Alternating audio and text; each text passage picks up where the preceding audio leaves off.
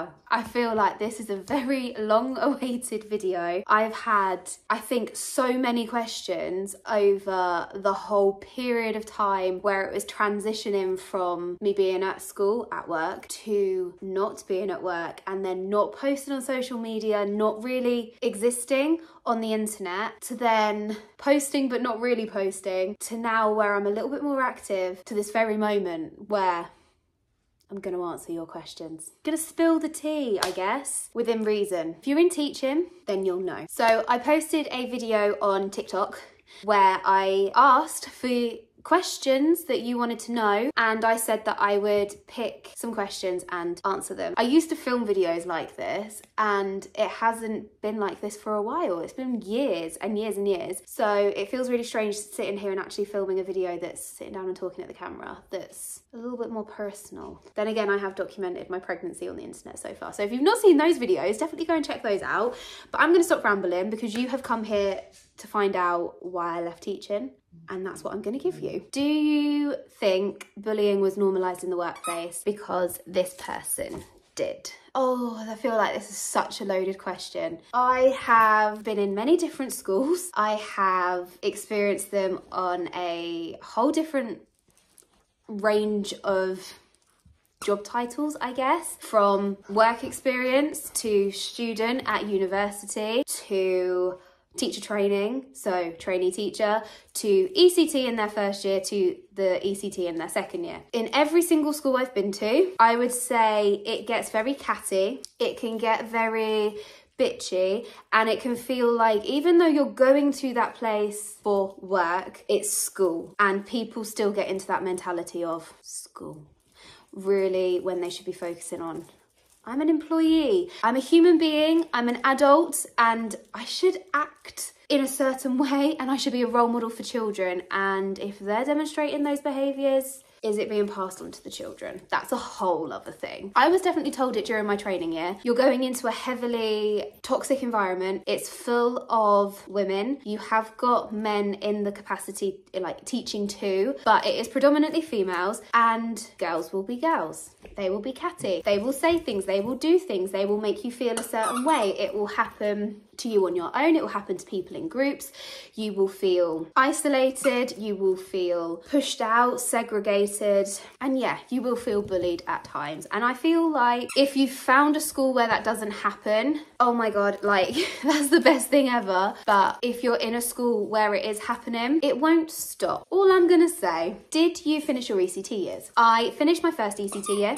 Second year of ECT, I didn't finish. I got 2 full terms under my belt, and then the third term was when I actually went off sick, and I was such an annoying noise. Oh, but he's so cute. Anyway, I was signed off with my mental health and my well-being and with stress, because your girl was under a lot of stress. As much as I want to word this carefully, as much as other people thought that I was going to fail my second year of ECT, I spoke to the course leader, the person that was in charge of like my area, my region for ECT training, and I basically explained the situation, and I said, look, I'm taking a step back from education. I don't want to lose what I've got so far. Is there a way of like pausing it, putting it on hold, or just banking what I've got so far? They have paused it for me, so if I want to go back in the next couple of years into education, I think my face says it all, then I can, and I can pick up from where I left off, and all I would have to do is just 1 more full term in a school and get that under my belt. But I haven't failed, I just didn't complete it. What was the final straw for you? I would say the final straw was when, and it's really sad that it got to this point, was when I was having panic attacks in my classroom before I had even taken my coat off to start the day. At that point, I had to ask myself, was it worth it? Was it worth all the pain I was feeling, all the stress I was going through? I was making myself really sick. My hair was falling out. I just didn't feel like me. I'd lost myself, and I was just stood there going, is it worth it? And the final straw would have to be on the day that I actually left and then spoke to the doctors and spoke to trained medical professionals, because it was that bad that I had to speak to, I let it get to the point where I shouldn't have let it get to the point. But it was when I realised that it had such a negative impact on me and my life, to the point where even when I wasn't at work, all I could think about was work. I was having night terrors about my job. It was also starting to have an impact on like home life and my relationship with Jamie. And at that point I was like, no more. I've got to be selfish. I've got to do this for me. I can't just keep turning up and trying to be, I'm here for the children, I'm here for the children. Because that was the only thing that was getting me through. And I was like, you know what, at this point, it's not worth it. There's too much toxicity around me. There's too many toxic people around me. And there was like the very few people that I could find positives within. And I was like, you know what, I need to just pull back from this because it's not great. It's not great at all. And having panic attacks in your classroom, in your place of work, the day I left, I had a humongous panic attack before I even took my coat off. I was stood in my classroom and I just felt, the only way I could describe it was I felt numb, and I was just stood there going, I'm on my own. And I have never felt so lonely and sad and stressed out and not good enough. And I was like, I have tried so hard. I've put everything into this. Like, I have given it my heart, my soul. I've given it all of my time. I've dedicated everything to it because it was a dream and I wanted it more than anything, and it burnt me out. And it was in that moment when I was having the panic attack, I came out of it. I then managed to get my coat off, and then in that process I had another one, and I just couldn't do it. I just couldn't do it. And I think the final straw is the one that broke me, and it took a lot to recover from. And I think that's why I disappeared for so long, because I didn't know what to say. I felt like a failure. I didn't know how to acknowledge it. And yeah, it wasn't worth it. And I just wish that I hadn't let it get to that point. Will you ever go back to it? No, no, no, no, no, no, no, no, no, no, no, no, no. Never, never, never, never, never. I'm so much more happier not being in it, because I don't have triggers. I don't step into places and I don't feel a certain way because it brings back memories. I just feel so much better not being in it. And the idea of going back to it, not worth it. Not worth it at all. Life is too short. Focus on the things that you need to focus on. There are so many jobs out there. Don't go back to something that made you feel that bad, that it basically was destroying your life. Like, I couldn't put myself back through it. Like, I would not wish what I went through on my worst enemy. So I feel like I've touched on this one briefly. Like, why did I leave teaching? What were the factors to it?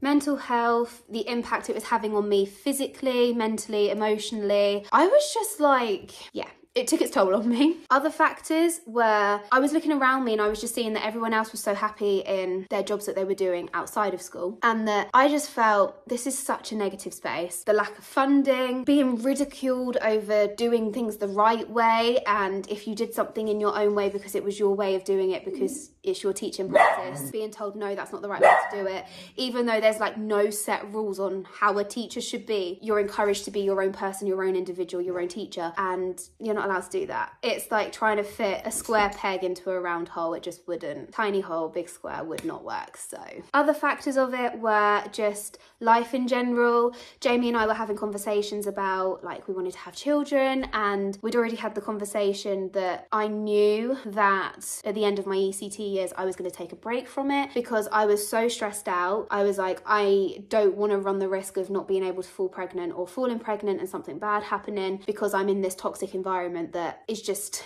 it's like a ticking time bomb and I just can't be in it. So we'd already had the conversation about me leaving anyway. And I just guess the academic year that I went through was just, I feel like I block it out because it was that traumatic for me. I can't even begin to think about it. And when I start to think about like the beginning of the year and then like where stuff started to snowball, I want to cry. And I'm not going to allow myself to do that because I've moved on from that and I'm in such a better place now that I've shut the chapter. I just don't want to think about it. I'm just going to say, like, a lot of things happened, things that I don't want to disclose, things that I don't want to run the risk of talking about for the fear of backlash, not necessarily from you guys, but just a lot. And I just want to make it clear that I'm in such a better place now and leaving was the right thing. I just want to be happy, and your girl's happy. Your girl's finally happy. Did I consider doing supply work after I left? Yes, for like 30 seconds, and was like, why am I thinking about that? Like, no, not gonna happen. I suffer with social anxiety, been diagnosed with that since I was in year 12. And my social anxiety, I hate new things. Like, I despise them with a new thing. Like, with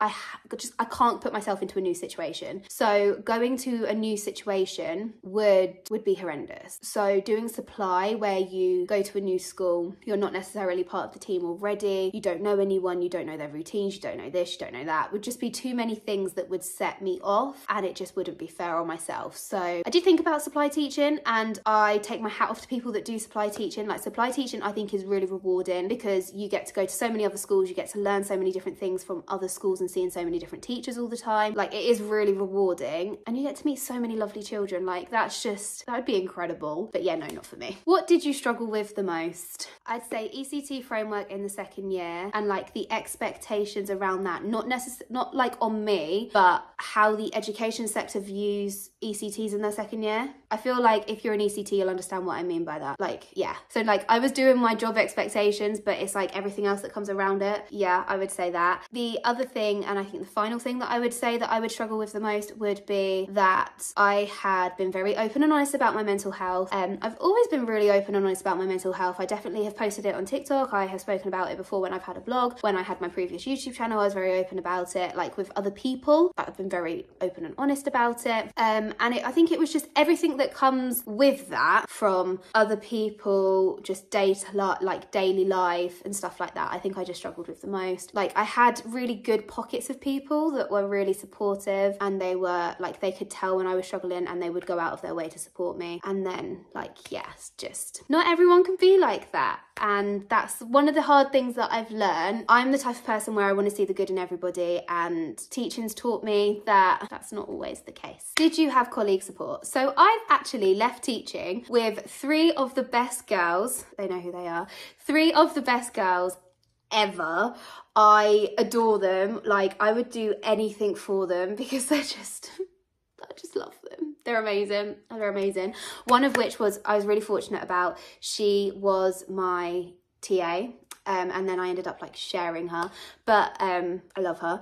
She was amazing. She was one of the positive things about getting me into that building, because she would just make me smile. She would just brighten my day up. And so I had my 3 girls that I've left teaching with that were really, really supportive. Colleague support. When you're in ECT, there's support put in place, and that's all I'm going to say. That's all I'm allowed to say. So that's all I can say on this. I feel like there was a second part to that question. Would more support have made a difference? Yeah. I actually don't know how to answer this. I really don't, because I feel like everything that happened in the year that it did, like personally for me, just like if you take my life and look at like the last 12 months, so not just work and stuff like that. No. I think everything happens for a reason, and I'm a firm believer in that. And I know that the universe puts things in your way, challenges and stuff that it wants you to overcome, and it will give you challenges that you won't overcome, and you will find a different avenue because it will push you down a different pathway. And that's what it's done for me. And if anything, it's pushed me down a pathway where so much more happier. I have a work-life balance that exists where I'm not consumed. I have passion for my job again. I have passion for the business that I'm working in, and that's all I'm going to say, because I know I've got a question coming up about that. Yeah, I just feel like everything happened because the universe put it into place, and it pushed me to do what I'm doing now. And for that, I guess it made it worth it in a way. Wasn't worth all the tears, wasn't worth all the stress, wasn't worth the deterioration in my mental health, but was worth it in the long run. Do you think doing a teaching degree is worth it? Yes and no. Yes, because it's really rewarding. Yes, because I always think back to my case studies where you get to explore different schools around the world. I always think back to the skills that it teaches you. It teaches you some incredible things. It teaches you how like a child's mind works, how they're going to develop. And it's nice to be able to put that theory into practice when you see it against like real life children. But then I would also say at the same time, no, because you can do a degree in anything and then still go into teaching. As long as you've got a degree, you can do a year of top up of PGCE and teacher training, etc. So I would say, yes, it's rewarding, but at the same time, do a degree in something that you love. And then it also gives you different avenues afterwards as well, because you can do teaching from it as long as you've got a degree, but you've also got the opportunity to go down different avenues after that as well. That being said, I don't regret doing my degree one bit, because I've got transferable skills from my degree and from my teaching career that I can transfer into other things. So it's not bad. I would just think if I was going to do a degree again, I would pick something different and then do my PGCE, because it wouldn't have stopped me. How many years did you teach for, and did you get much negativity from friends and family when you left? So the first part of the question is, how long were you teaching for? So like I said, I was in my second year of ECT, so officially teaching 2. Then I had a teacher training year where I was teaching. I did a skit course, so I was in a school 4 days a week teaching, and then on the 5th day I would go to training. So 3 years of officially teaching. But before that, I did 3 years of a uni degree where every single week I was in a school. And then the year before I started my degree, I was also in a school. So I've been in school settings for 7 years, officially teaching 3, completely teaching with qualification 2. Have I finished my ECT? No. I didn't answer the second part. Second part was, did I get much negativity from friends and family when I left? So when I said to people that I was leaving, and my plan was to make it to the end of the year, get my ECT under my belt and then go, I had a mixed bag. I had people that were really supportive. They were like, yep, you do you know what you need to be doing. I had other people that were like, well, it's a waste. Why did you do that? Like, why did you go through all of that pressure of 3 years of your degree to become a teacher? You've done your teacher training, you've done 1 year, you're going to have done your second year, and then you're just going to leave. Like, what's the point in that? And then I had other people that were like, you set out with your goal to be a teacher, like your childhood dream was to be a teacher. Have you taught children? Yes. Have you made a difference? Yes. Did you get to see children with happy little faces being really excited to see you every day? Yes. Do I miss that? Yes. Like, I really miss my children. I really miss my children. And it hurts even more because I wasn't able to say goodbye to them. And I was a constant in their life that basically into thin air. But yeah, I had a mixed bag of positivity, negativity, but on the whole it was positive. And especially like when they saw my mental health and how bad it actually was, and I like showed the true extent of it, everyone was like, okay, yeah, I get why you're doing it. And then coming out the other side of it and like looking at it now, everyone's like, best thing you've ever done. Do you think you can still love teaching? Wrong school, wrong time. Do I love teaching? I think teaching is a very rewarding thing.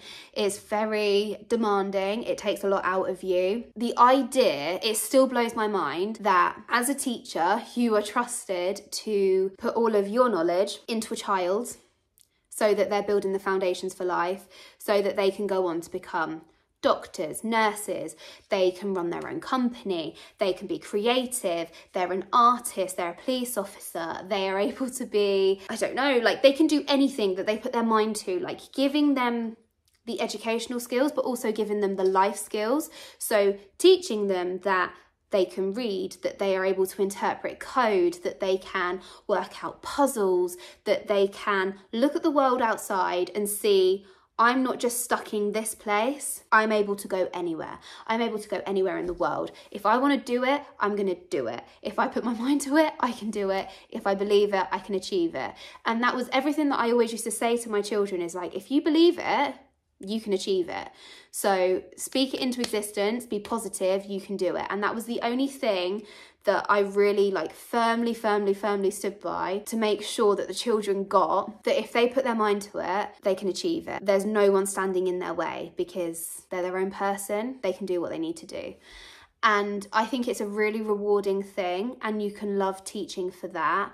But I think for me personally, with everything that's happened, it's taken the love out of teaching. And when someone says to me about like a classroom, it fills me with dread. When you say wrong school, wrong time, no, I think that's the right way to answer it. Just think my view towards school has become very negative and find it really hard to talk about. I'm really hoping that I'm answering the questions in the way that you guys are expecting.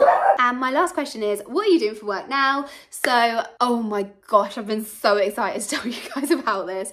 So I am operations manager and I do loads of other bits for Jamie's gym. Jamie owns a gym and fitness company, called Phoenix Gyms. But we have a gym which is based in Northampton. I do their social media. We have a YouTube channel over there, and we have got a podcast and stuff. So there's going to be loads of stuff coming over there that I'm going to be working on. I haven't actually posted anything over there yet because we've not filmed anything yet, but I have a whole content plan which I'm working on with Jamie. So when the first video goes up, I will definitely be announcing it so that everyone sees it, so that people can go and show it some love, because it's a bit of me on the podcast and YouTube, which is going to be really cool. But yeah, it's just, I love the gym. I feel like it's my third baby, because obviously I've got Aussie, Baby and Tommy, and the gym. But I just love the brand. I just love everything that it is. And I just love the vision. Like, Jamie's got such a creative mind, and just the amazing, like, innovative ideas that come out of him. I just love being a part of it and making it a reality and like seeing it come to life. Like, he will just say like a little random thing and it'll be like, oh my gosh, why have we never thought of that? And then like we go and do it. It's just amazing. And we have so many lovely members that come to our gym as well. It's amazing. We're doing renovations at the end of the year and like beginning of next year. Like, we've got so many plans in the work, and like it's so fast paced. No day is the same. Oh my god, I just love it. Like, it's such a cool job. I still get to be organized. I still get my post-it notes, still get like my fluffy pens and like my colors and everything. But I deal with like health and safety, the social media, I deal with like stock management, I deal with contractors, I deal with like equipment, I get to put orders through for like new stuff, which is fun because like you're getting to spend money. Yeah, it's such a cool job. And I was in such a fortunate position that I was able to leave teaching and step foot into Jamie's company, which is just, it's like amazing. And getting to work with Jamie is something that I never want to take for granted, because why do I feel like I'm getting emotional about talking about it? Getting to work with Jay, yes, he's my husband, and yes, I love him dearly. Just the way his mind works, his ideas, and just everything that he does and everything that he believes, and he's so passionate. I hope he's not watching this because he's going to take the piss out of me. But yeah, like he's just an incredible person to work with, and to get to make our dreams a reality has been one of the most rewarding things. And stepping foot into that company on the 1st of September was the best thing I have ever done. And it's like, what is it? The 15th of November. And I've loved every single day. Every single day. Even like the days where stuff has gone wrong and it's been like a bit of a hard day, or like you've had a member shout at you or something because they've been frustrated over something. Even those days, I come home and I'm still like, pinch me. I love my job. I love what I get to do. I wake up in the morning, I'm raring to go. I